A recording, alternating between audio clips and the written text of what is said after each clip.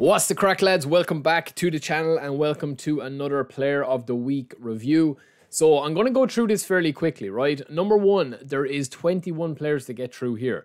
And then also, these players have been kind of re-releases of before, okay? So if you're looking this week and saying, right, what's new or what new players are there, these players have been released before, or different variations, slightly different variations of them before, that would have been released and then would have been, you know, from various different points of Player of the Week throughout the week. So, for example, Neymar, I think, was in November last year or something like that. He was one of the very first Player of the Weeks. If I'm wrong, let me know in the comments below. But then the rest of them are all there as well. You can see SALAH there. This was 10th of November 2022 as well. So, yeah, if you missed out on any of these, I think they're kind of re-rolling these so that if somebody gets them, I know for a fact that my SALAH, that the one I got, he's actually out of contract. So, yeah, if I get him for free, then obviously I won't need to give a contract to him, right? So there are 21 players in total. I will go through these, a couple of players in detail, but the rest of them I'll just kind of gloss over because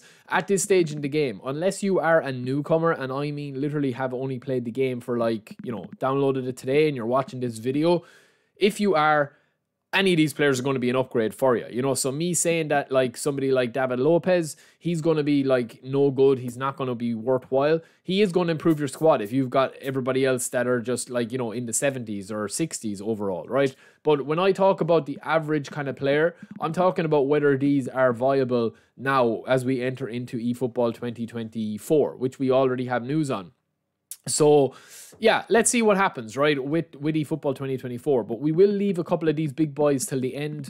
Any of these here, right, I would say these top five here, Nelson isn't a bad option if you do get him. I mean, he's just an average winger, lads, to be honest with you. Standard form, super sub makes him a little bit more viable, but he's just an average winger, right?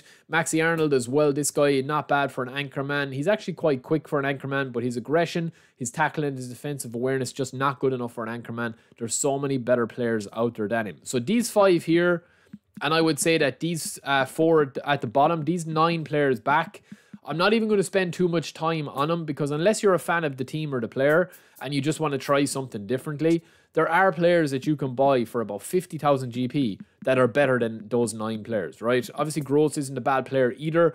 He can play a lot of different positions, but for all intents and purposes, you are going to be able to go into the GP market after doing 1 or 2 events. And, you know, you're going to have about 300,000 that you could buy a player or 2 better than any of these by a mile, right? Obviously, you need to train them up. They're not the finished article. Now, as we get up the list here, we're going to have a little bit more to discuss, right? So I'll kind of break them down a little bit and then we'll discuss my favorite ones at the end. So Tagliafico, De Vrij, Gabriel, Elmas, Kostic, De Gea, and Icardi. I would say that I will round these into kind of mid-type players, right? So I would have like these players at the back here, these 9. I would say they're good for early game. That they're not going to really improve your team. They might improve your squad unless you're a newcomer. The rest of the players then will be mid that I've just called out there. So Tagliafico, De Vrij, Gabriel, David De Gea, Kostic, Elmas and Icardi. They would be kind of like mid, as in, yeah, Icardi isn't a bad option. I mean, his pace in that isn't too bad for a fox in the box. One-touch pass is nice, but you're not going to be really like going up the divisions too easily with these guys. And again, you could buy better players with the standard GP, right? Kostic isn't a bad player either. He's really good on the ball. His lofted passes are exceptional. You can play him left wing, left mid, and he's a cross specialist. So if you are like putting in a lot of balls into the box, I definitely recommend this guy. He is a bit different, unwavering form. He's got pinpoint crossing. He's got early crosser. He's also got low lofted pass. And he's got long range curler. So there's a lot to like about this card.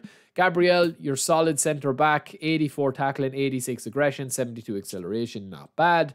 Tagliafico, the same. I would say that he's all about crossing. You can see there. He has pinpoint crossing. He has unwavering form. He's true passing. And he's got early crosser there.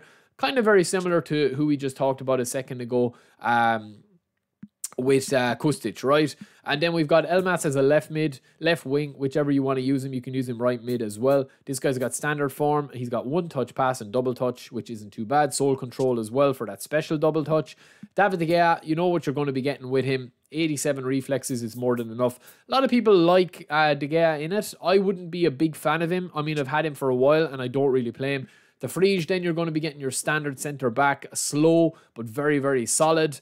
And then who's last? Yeah, I think that's it. Now, moving on to the kind of big boys of this pack, right? You've got Mane, Oshie, Neymar and Salah and Mitoma. Personally, my favourite is Mitoma. If you're looking for something a little bit different, that's not just blistering pace, but is more kind of like a throwback PES player, I would definitely recommend Mitoma, lads, right? He's got double touch and soul control. He's also got chop turn, which is huge if you know how to use it. It can be nearly as effective as double touch if you are getting good at it and you're able to pull it off in the box. Usually, I would say 8 times out of 10, maybe 75% of the time, if you do a chop turn, like a Ronaldo chop, in the box and the player makes contact with you, you will usually score or get a penalty out of it and get an easy chance at a goal, right? He also has first time shot and one touch pass. He can play left wing, left mid. He can't really cross the ball in, right? But he does have amazing run, and that is going to improve his dribbling as well as incisive run when you're not controlling him. Now, he's down as a creative playmaker, which is a very unique left midfielder, left winger kind of style, right? So that does kind of make him, I would prefer prolific winger. That's just me because I play out wide.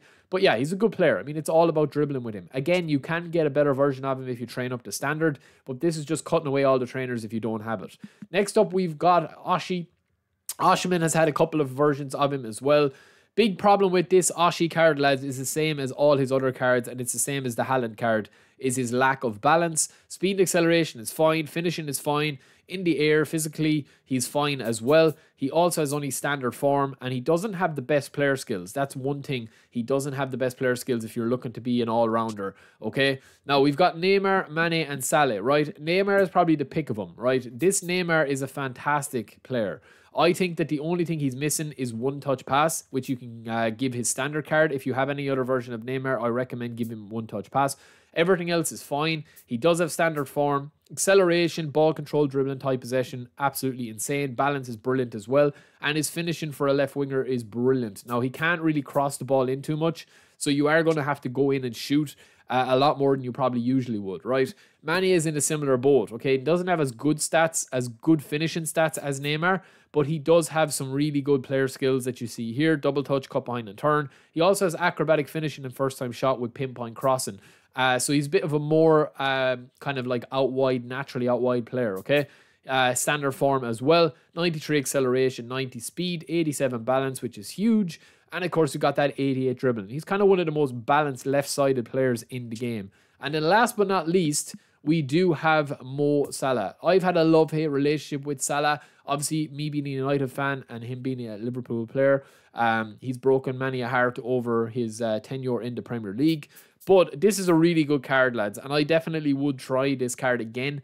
I do have this card in my deck as it is, but his one-touch pass, his double touch, his chip shot control, rising shot, long-range shooting, long-range curler, pretty much has everything you could possibly want. And look at those stats, man. 90 offensive awareness, 91 ball control and finishing and an acceleration, and then 90 speed with 90 balance. That is an insane card. I would probably use him cutting in from the right wing. Although he is down as a goal poacher, you could use him as kind of like an out wide CF as well if you've got a target man in the box. But yeah, that is it for the first pack from the Encored Stars June 29 part 1. We'll be back with part 2 very, very soon.